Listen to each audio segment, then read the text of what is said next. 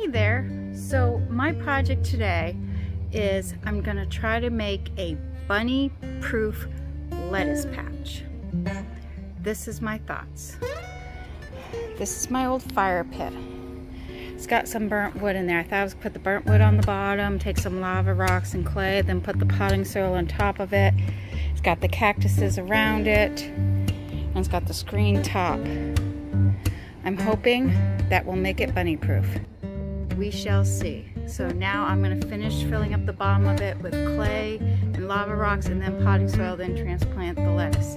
Be back in a minute. Okay, so I had the boy put the dirt in the fire pit because I couldn't lift the bag. So we got quite a bit of dirt in there.